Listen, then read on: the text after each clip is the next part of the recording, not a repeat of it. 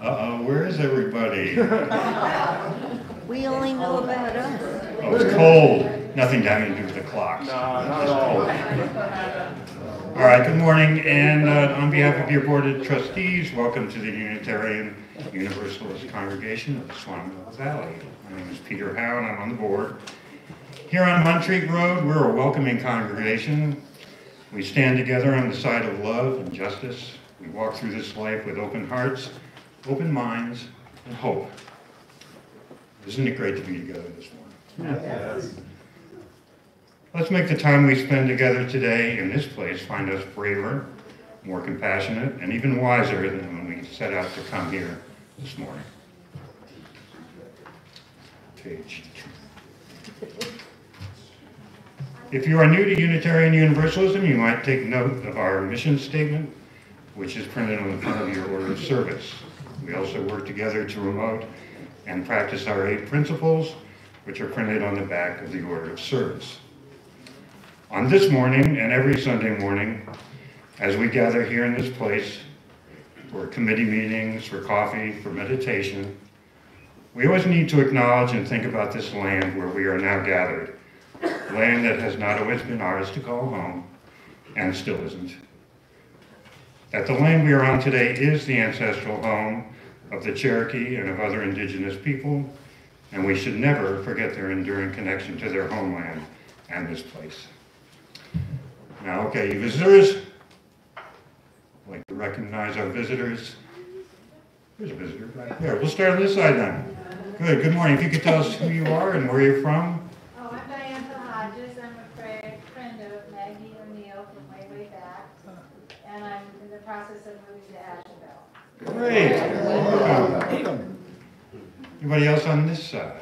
Yes, Hi. my name is Capri Steaton, and I'm from Asheville, and I'm a friend of Chris's.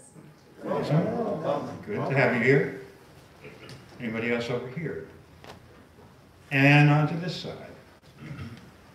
Come on. Don't be shy. Okay, nobody visiting on this side. Okay, great. Well, welcome to you all. We're glad that you're here.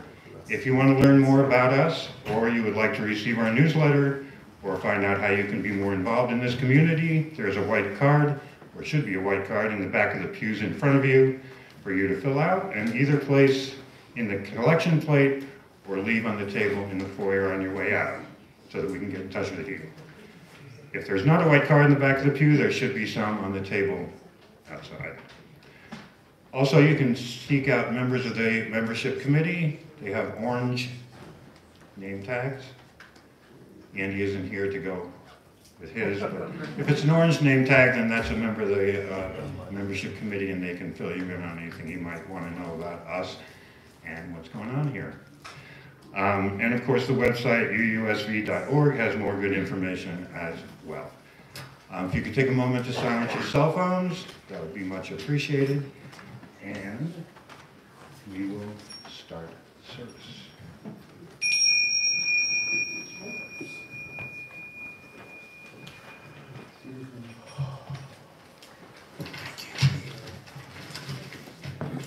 Thank you. You're up. Good morning. Good morning. Winter won't let go, but it's a done deal. It's a done deal. So anyway, good to see you. It's a gorgeous day. It's just a little chilly, and we will survive it. Thank you, Diane. Opening words from the late Orlando Brugnola. I had the pleasure of serving with her at a UU Christian church in Brooklyn, and she was a very, very remarkable UU minister. The flame. Friend of our most ancient ancestors, we kindle you now to make you visible in this time. Yet in truth you burn always, in the unique worth of each person, in the imagination, in the turning of the heart from sorrow to joy, in the call to hope, in the call to justice. Burn bright before us, but also burn bright within us. Wherever Orlando is on her journey, hopefully she is traveling in peace. Please rise as you are able and join in singing our opening hymn this morning, hymn number 38, Morning Has Broken.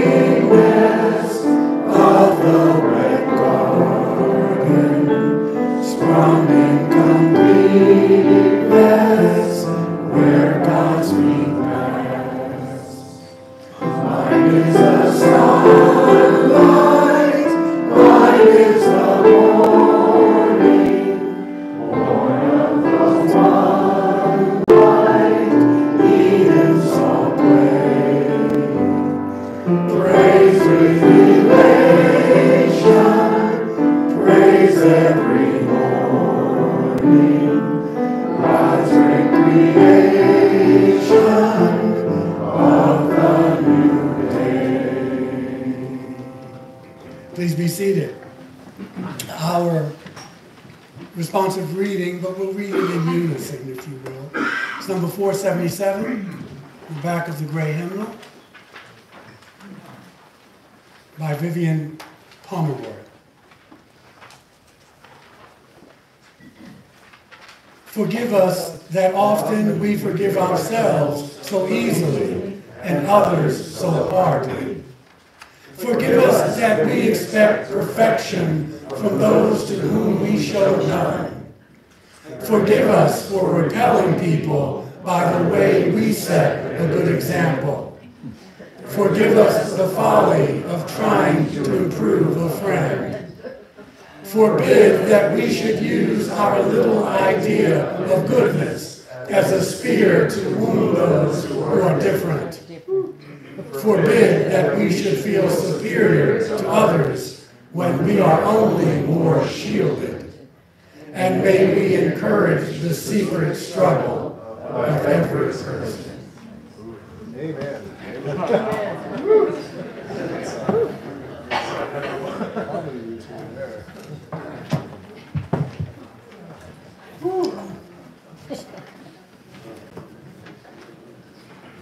Hey, I'm Linda Metzner, music director, and today is the second Sunday of March. So we have special visiting musician, Ruben Orengo, incredible violinist.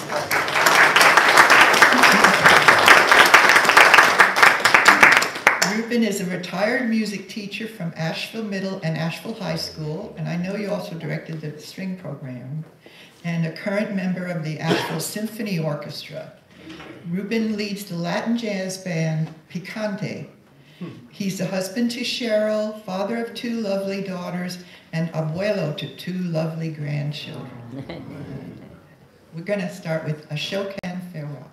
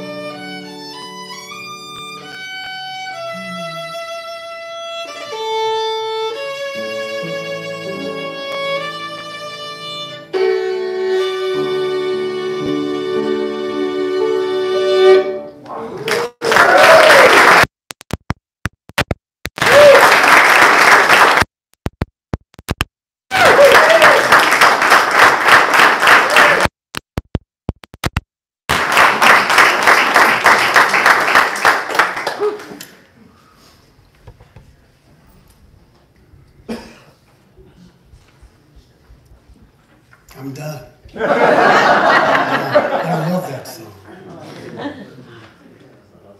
Well, back to work. All righty. So, this is the time in the service when we invite you to come up and share a joy and concern. You can use the fire or the stones. I was asked to let you know that Russ and Molly are hanging in there. Russ has a mild case of COVID. He has a lot of fatigue. Of course, he was convalescing from I think it was a hip replacement. Right. And so I spoke to them this morning, and they said to tell you they don't need anything. They appreciate your love and your thoughts and prayers, and they asked me to relay that to you. So, the floor is yours.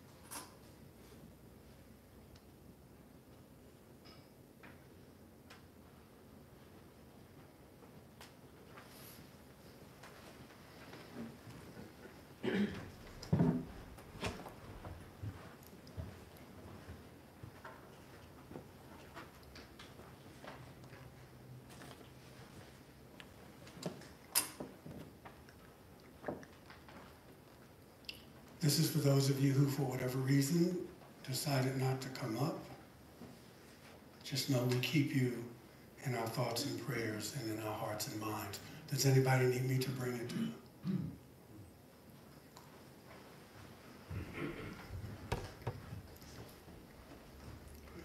Okay. I wanted to share a prayer from First Nations.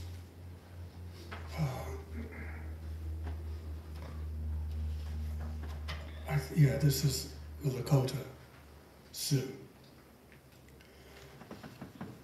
I'm going to merge them together because one of them, they have no nation there.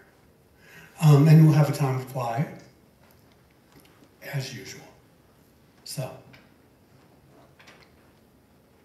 center yourselves as you usually do. Great Spirit, who dwells in every object, every person, and every place we summon you from the far places into our present awareness. Spirit of the North, who gives wings to the waters of the air and rolls out the snowstorm covering the earth with silver carpet. Temper us with toughness to withstand the blizzards of life. Spirit of the East and of the red sun's rising, brace us that we neither neglect our gifts nor lose in laziness the hopes each day affords. Spirit of the South, whose warm breath of compassion dissolves our fears and meets our hatreds, teach us that they who are truly strong are also kind. Spirit of the West and of the sunset, bless us with knowledge of the freedom which follows the well-disciplined life. Spirit of the earth beneath our feet, storer of unreckoned resources, we would give thanks unceasingly to your great bounty. Spirit within, may we be aware of the goodness of the gift of life and be worthy of its priceless privilege. Great Spirit, the star nations all over the heavens are yours, and yours are the grasses of the earth. You are older than all need, older than pain and prayer. Teach us to walk the soft earth as relatives to all that live. And now, while our minds are one, I leave you with the eloquence of silence.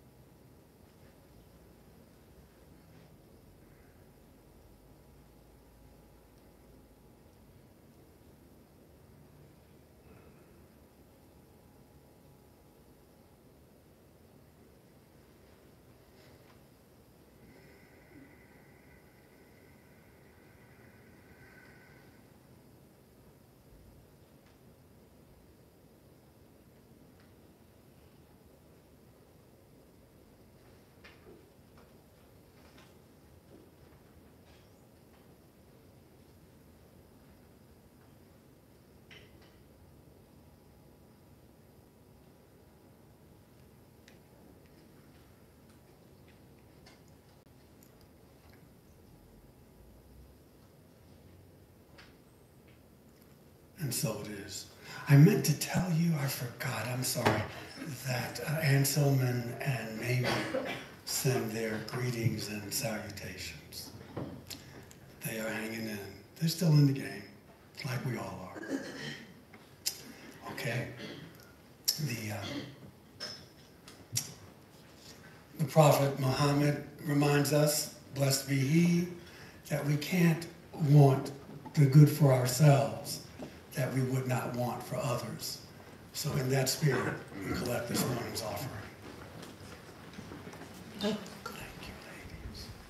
Okay, I want to say something before the next tune. I want to thank Linda. She has done an incredible job. She just got the music yesterday. And we just had a rehearsal this morning. And this song we're going to play next is not that easy. It's a Brazilian song, and it's really complicated. And it requires a lot of people playing, guitars and percussion, and she's awesome. Thank you, Linda.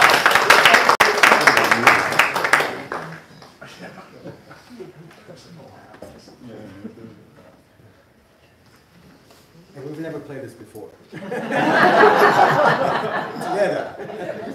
Yeah.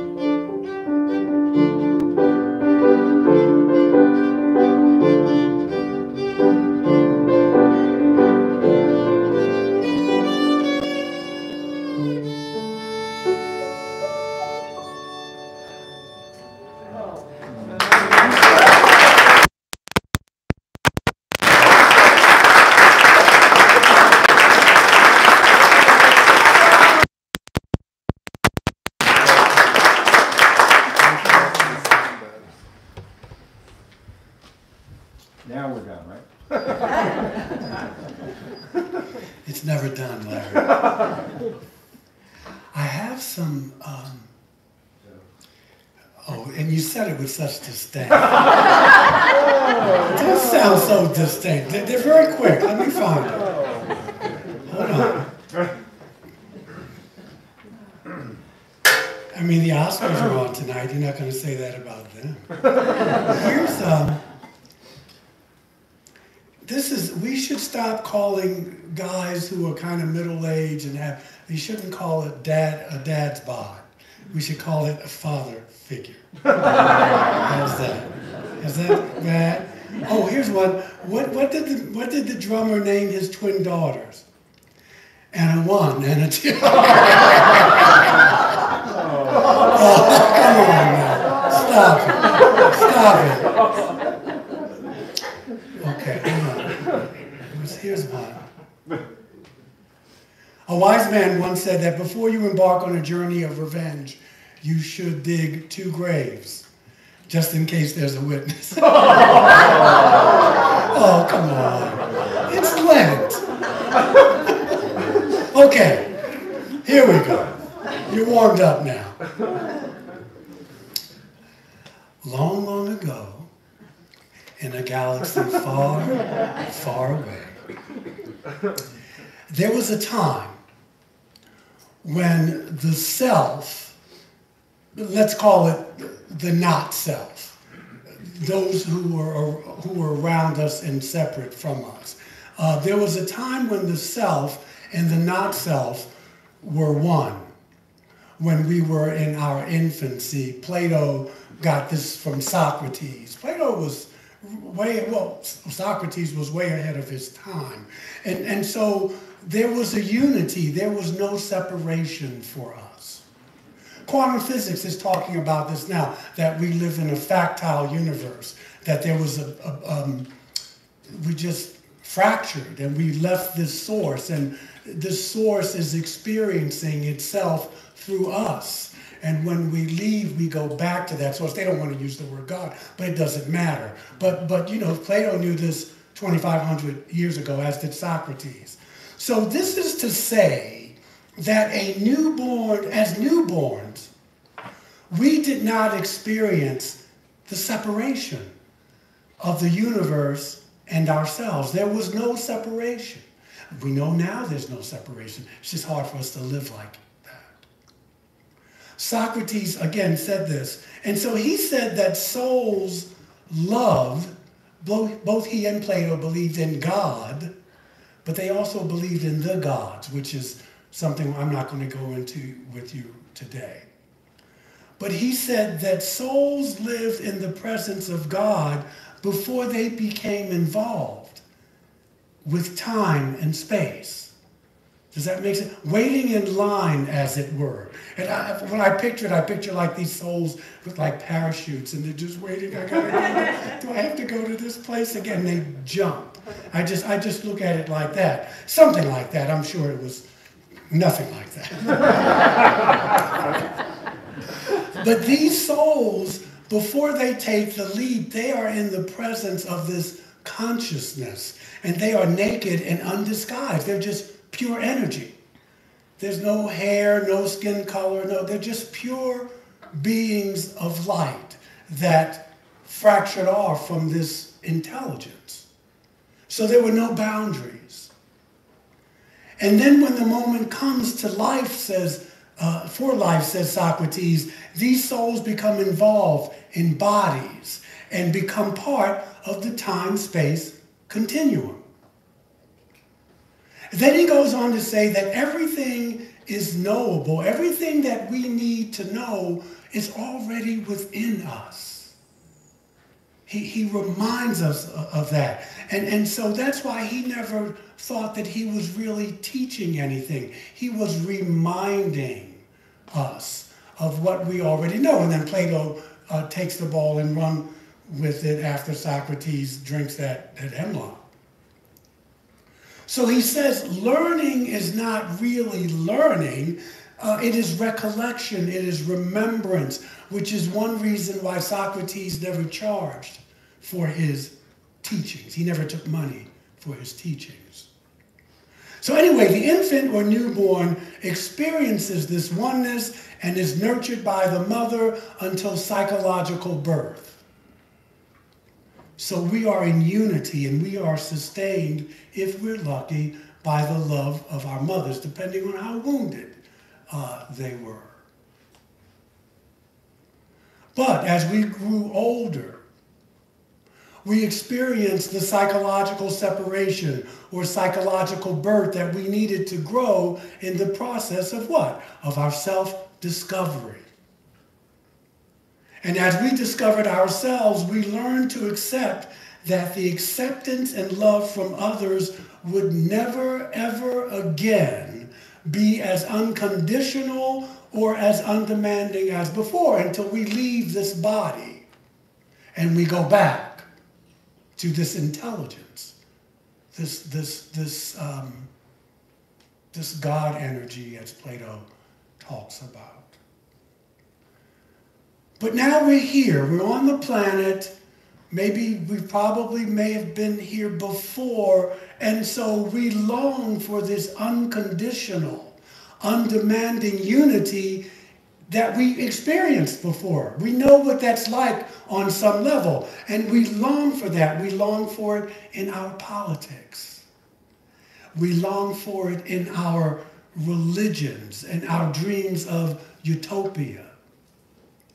We seek it in our private lives as well, but so often we look for it in all the wrong places. In childhood and adolescence, we seek it among our peer groups, our little groups whose approval becomes even more important than our parents later in life, from our network of friends and co-workers with clearly defined in-groups and out-groups. We seek approval from the larger society, obedient to its rules and conventions on how to dress, on how to behave in the appropriate matter, how to vote, and how to think. Our hunger for approval is rarely ever sated, ever. Yet there may come a time when we will settle for nothing less than what can only be termed for us individually as our ultimate approval. We shall not be satisfied until we are saying yes with the deepest awareness in ourselves to the deepest, most profound, and most significant thing in this life. Now, some people call this God or the presence or the ancestors, the ground of being, the prime mover, the force. It goes by many names, but it really doesn't matter because it's nameless. It doesn't matter what you call it. It's a nameless mystery. But whatever you call it, it is the ultimate approval of this life. My basic proposition this morning is this, that you and I cannot live comfortably in our minds and in our spirits if we can indeed live at all without the consciousness of having our lives okayed, sanctioned, nodded to by somebody or something else. That is what I am talking about. Now, there are those who think they can. They believe that they are so much more independent than they think they really are. And there'll always be people like that who believe this about themselves. No matter how independent or rebellious or you think you are, you're really not. Oh, no. You still depend and care. And this is not a bad thing. Please hear it. I'm not saying that it's bad. I'm not making a value judgment on it at all. But it is true. We must have approval. Not at the cost of yourself, though, of your own integrity. I need you to hear that. Because if you engage too much in outside validation, you will lose the path to yourself. So that's said. But we must have approval, and perhaps the test of the individual's inward authority is how the individual is able to discern whose approval is worth having and whose not, right? Bob Marley said that everybody is going to hurt you. Your job is to decide who of those people is worth suffering for. And so, just as my life seems to have a purpose, I have a purpose and I have a plan, and I follow some kind of order, some kind of logic, that even though my life may seem to be confused and confusing, if I examine it very carefully, I note that in my life there is a structure, there is an intelligence. As I stand at any point and look back upon the days of the weeks, the years that have passed, I see an order in my life. I see an intelligence in my life. Because as Kierkegaard reminds us, life is lived forward, but it can only be understood backwards. Now, it may not be an order of which I'm particularly proud. Or then again, it may be, but there is a logic in living of my life so that my life is not merely an accident, an accidental expression. And so the mystics tell us that we are surrounded by this logic, this intelligence. You don't need a priest or an imam or a pope or anybody to mediate this energy. Even if you're atheist, you don't need anybody to mediate, a come-betweener, if you will. And so perhaps, just perhaps, one could argue that we are not born, we're not really born human until we are put in a human situation. We can argue that. We actually become human in a situation in which there are other adults, and it is in them that we discover ourselves.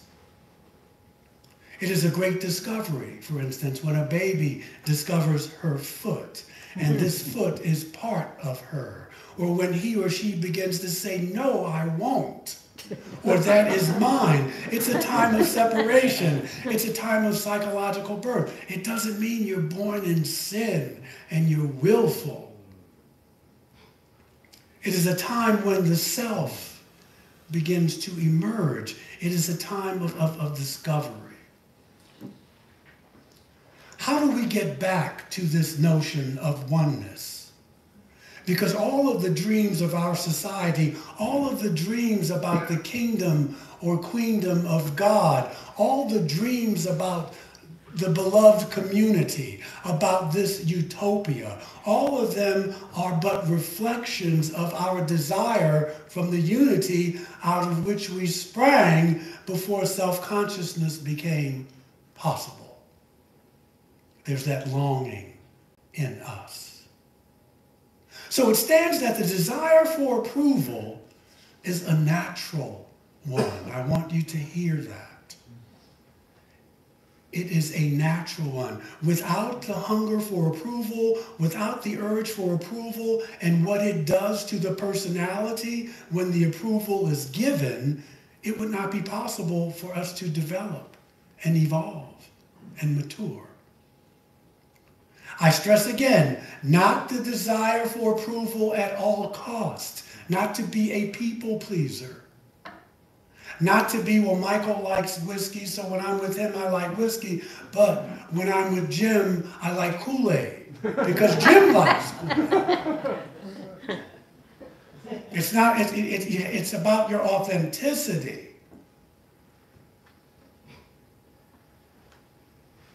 Not a constant neediness to have to be looked at and approved. That's not what I'm talking about. But approval is needed because the human race, we want approval from somebody or something. Now, when we are growing up, we have to have the approval of our peers, our posse.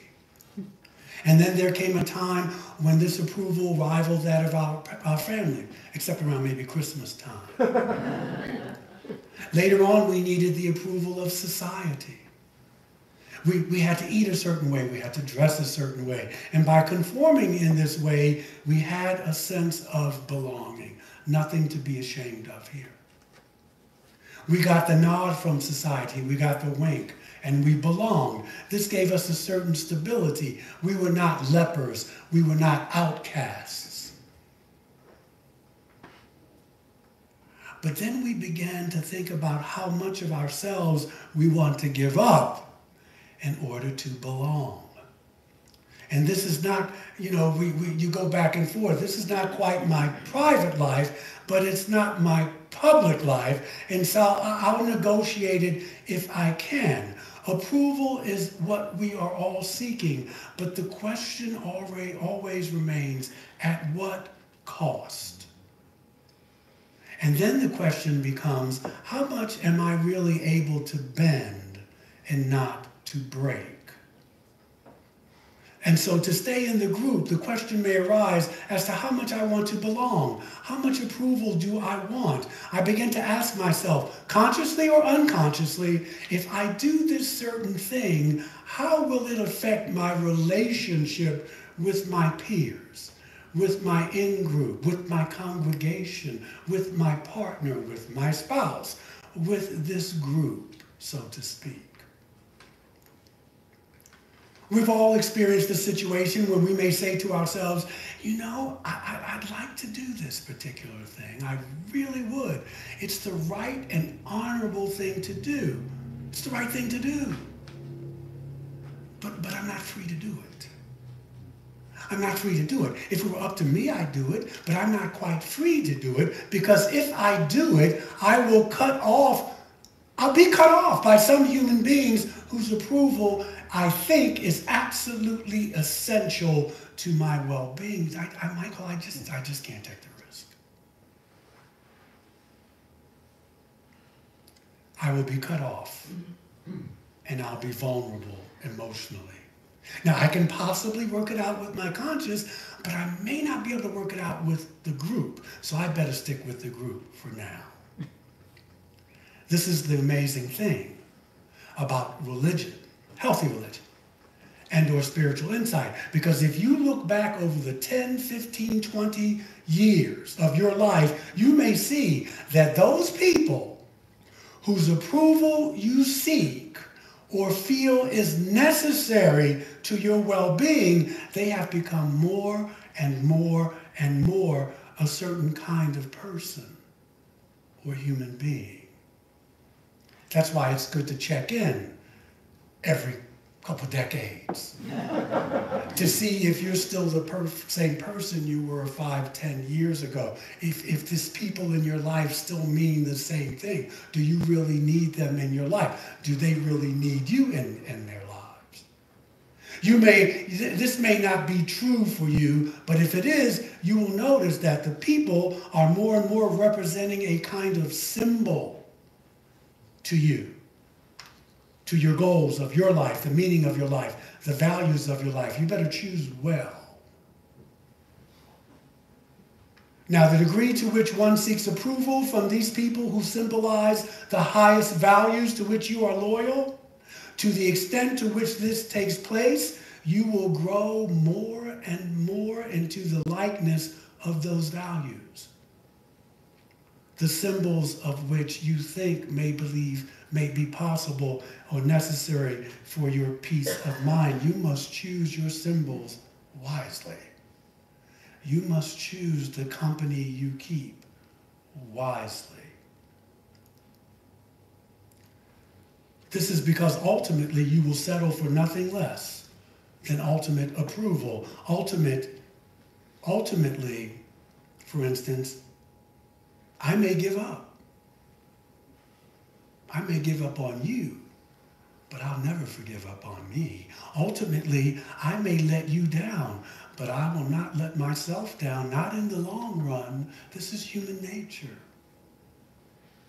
I will not be satisfied until I am saying yes with the deepest awareness in me to the deepest, profoundest, and significant thing in my life.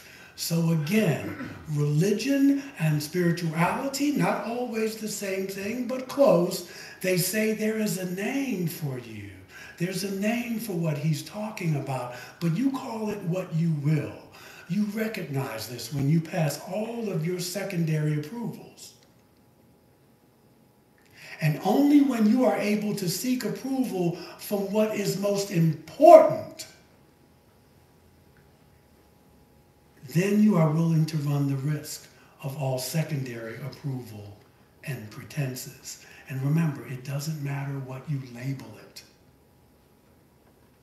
because we get caught up, as you use, because those wounds from our religion of origin. I don't want to say God, but I mean God, but that gets mixed up, and then, just say what you mean. We'll figure it out, or tell us. Otherwise, you're missing out, because you're up here, and you can't get to here from up here. That is why the quest, and that's what I'm talking about here, you call it journey, but it's a quest, is the logical expression of the normal behavior pattern of the individual when you're starting to grow in your life. It is your quest, not mine. Not mine. The need for approval is an expression of the search for the human spirit, for the all that is, whatever you conceive that to be. Approval says yes to my quest for growth, for evolution. To not attempt this quest is not intelligent. To not attempt this quest for the approval that is beyond all other approvals, you must do it. Take the risk. The ultimate approval is not about what you believe, so that can take some pressure off of you. It's not about judgment of your deeds. It's not about your thinking or your behavior as such. It's about you. You. You. That's what this is. You are free, and then you are home. Even though some days may be heavy, and the nights may be terribly long, even when the disease of my body will not be cured, and the crack in my heart cannot be mended, who cares? Because you have lived. Because you have lived.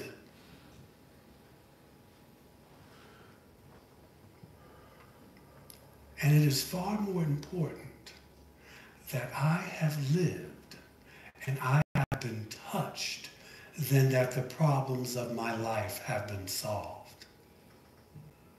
Are you feeling me? Yes. Yeah. For if I have been touched by life, it gives me confidence to tackle anything, because there is only one point at which the word no can be said, and that is if I say it to myself. If I say no to my own invincible summer. Remember the poet Gerard Manley Hopkins in the poem Kingfisher. He says, and again, it's non-logical, but he says, selves goes itself. Myself it speak and spells, crying, this is me, for that I came. This is me, for that I came. There's a wonderful scene in the Gospel of John. It's 18:36 or 37, and Jesus is before Pilate on trial for his life. But when you read it, you wonder, maybe Pilate in Rome is on trial. maybe the Sadducees and the Pharisees. Pilate is talking to Jesus and he says, so you say you're a king? And Jesus says, no, that's what you say. He says, I was born and came into the world for this reason, to testify to the truth. And we know that the two most important days of our lives are the day we're born and the day we find out why. So even in the face of these barbarians, he says defiantly, no, that's what you say. I'm here to testify to what I think is truth. What are you going to do when someone says that? You've got to crucify them.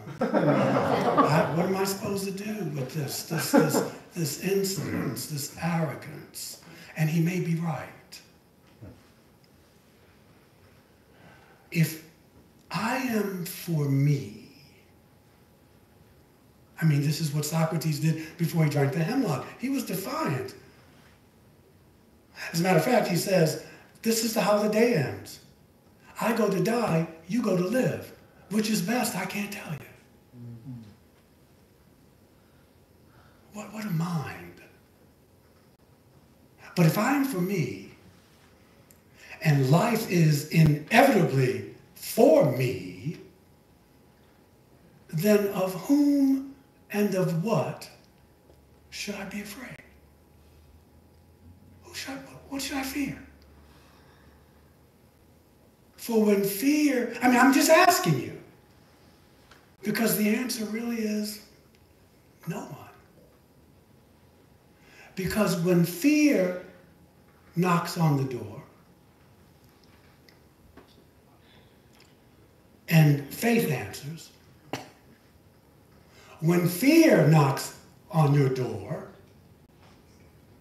and love answers,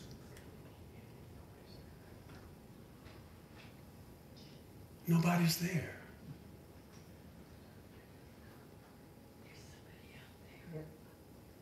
No, there's nobody there. There's somebody out there, but not there. Amen. Ashe. Aho. And blessed be.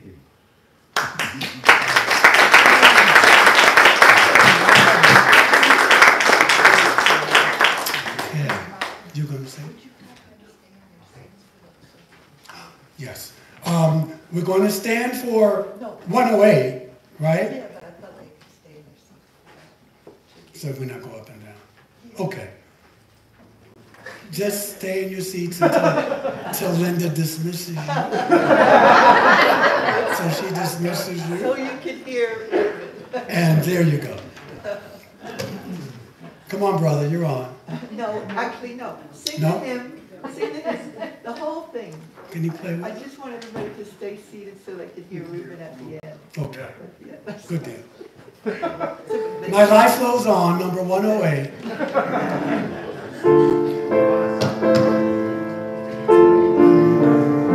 Is that it? My life goes on. Is that it? That's it, yeah. These late nights, baby.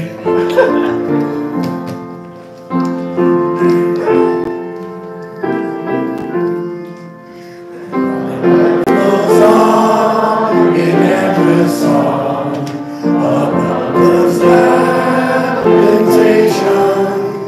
I hear the breeze from far off wind that gives a new creation.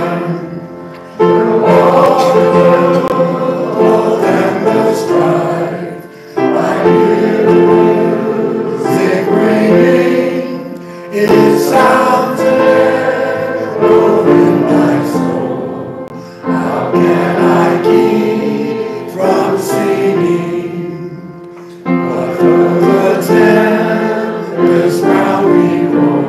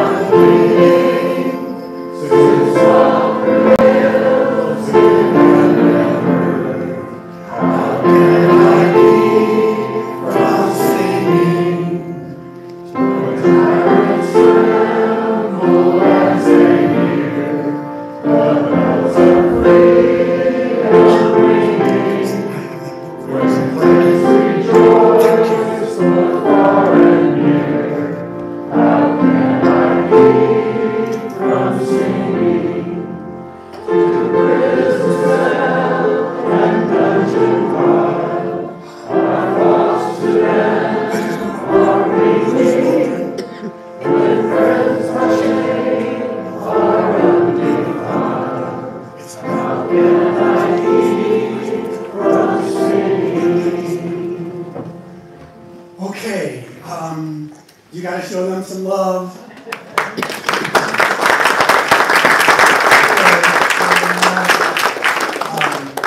Show yourself some love. You showed up, you turned your clock right. May the love which overcomes all differences and which heals all wounds, which puts to flight all of our fears and reconciles all of us who are separated. May that love be with us, in us, and among us now. Have a wonderful afternoon.